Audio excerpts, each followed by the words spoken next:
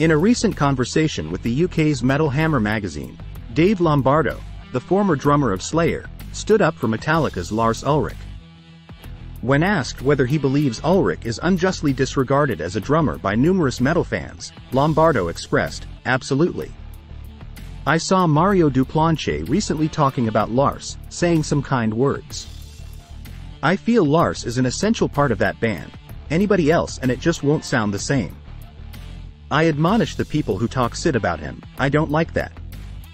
You have to embrace who Lars is, and his contribution to Metallica's sound. They're such an inspirational band, and everybody wants to be as big as they are, and you can only do that by taking risks.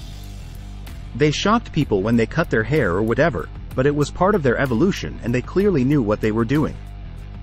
I love that they're still out there kicking ass." Read more at metaladdicts.com.